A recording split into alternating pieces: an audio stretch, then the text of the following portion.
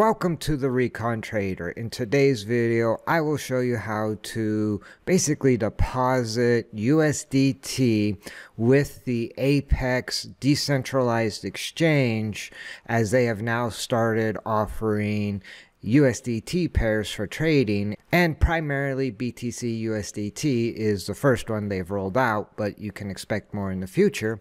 So if you want to be able to trade USDT pairs over on the Apex exchange, I will show you how to basically fund your Apex account. So with that being said, let's get right into the weeds. So the first thing you will need to do is connect your MetaMask wallet to the Apex exchange, and in this case I will be using the BNB chain for my MetaMask wallet, as it offers lower fees than, say, the Ethereum network. And so once you have your MetaMask wallet connected to the Apex exchange, and keep in mind this is a decentralized exchange, so you're not technically sending money to them and trusting them as a custodian to hold on to the money. The funds you actually, I guess, deposit are locked up in a smart contract, and thus Apex doesn't actually hold your money. Your money is still in your MetaMask wallet, but is locked up in a smart contract. So with that all in mind, I'm ready to make my deposit. I just click on deposit. So the first thing I need to select is what type of contracts I want to trade, whether it be USDT perpetual or USDC. Obviously it's going to be USDT.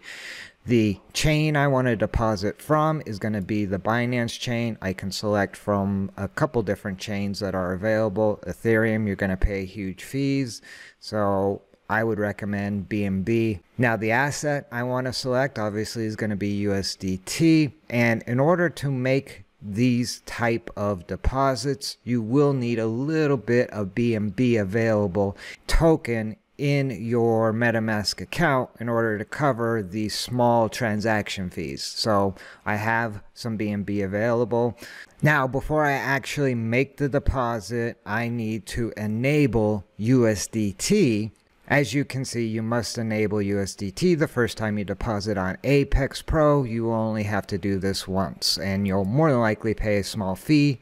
You can see the first thing I need to do is set a spending cap, and in this case I only want that spending cap. And in this case I want my spending cap to actually be the amount I'm going to deposit, which will protect the rest of the funds in my MetaMask account. So now I can click next.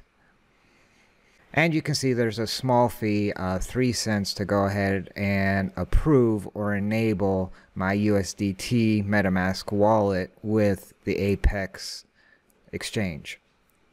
Alright, so now that that's been enabled, you can see I have an available balance of $1,500 that I can deposit. Like I mentioned before, I will deposit 1,000 USDT, and I need to click confirm.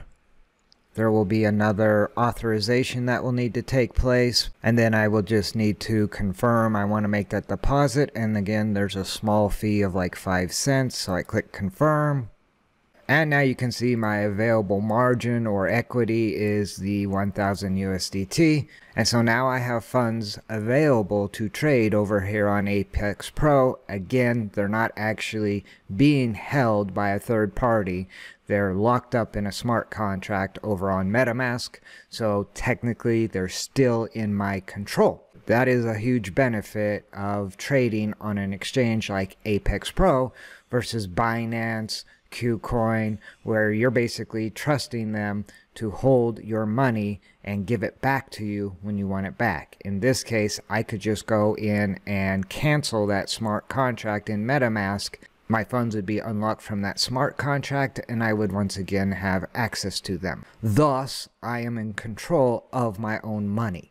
So I think that pretty much wraps it up for this video. I will be doing some trading videos over here on Apex Pro, so you might want to shoot that subscribe button so you don't miss out on future videos. If you like this video, do me a favor, spike a like. If you have any questions or comments, drop them in the comment section down below. And until next time, remember, never send your money into battle without first doing your recon. See you in the next video.